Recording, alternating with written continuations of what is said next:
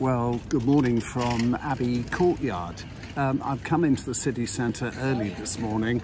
I'm doing an interview with Stephen Clues, who's the manager of the Roman Baths and the Pump Room, and who is retiring at the end of the year. I've no idea how long Stephen's been in his job, but we'll find out as soon as I talk to him. While I'm here with the Abbey behind me, something I've suggested in the past, and something that some of you have suggested too, is that next year, what a good idea it would be to have a sort of buskers blessing day. A service where buskers are invited into the Abbey to be blessed, to have a Christian service, but also to take part in a sort of musical concert. I'm not saying all of them, but some of them are really accomplished musicians and singers, and I think it would make a lovely annual event.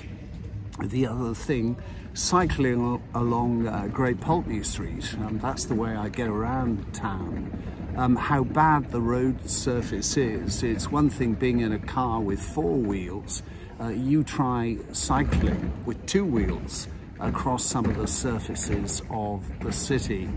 And of course the other thing is the fountain in Laura Place.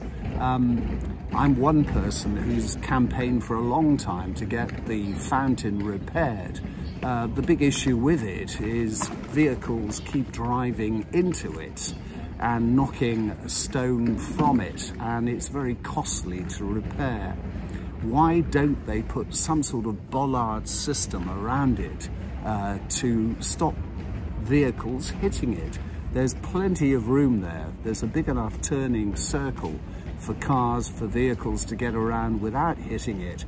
And when the fountain was first installed in Victorian times, it certainly had a fencing system around it. And of course, in those days, all you were worried about was bolting horses and carriages. I don't know what you think. Let me know. Anyway, enough for now. It's getting on for 10 o'clock and time for me to go around and see if Stephen's ready for a chat. Whatever you're doing this Thursday, have a great day.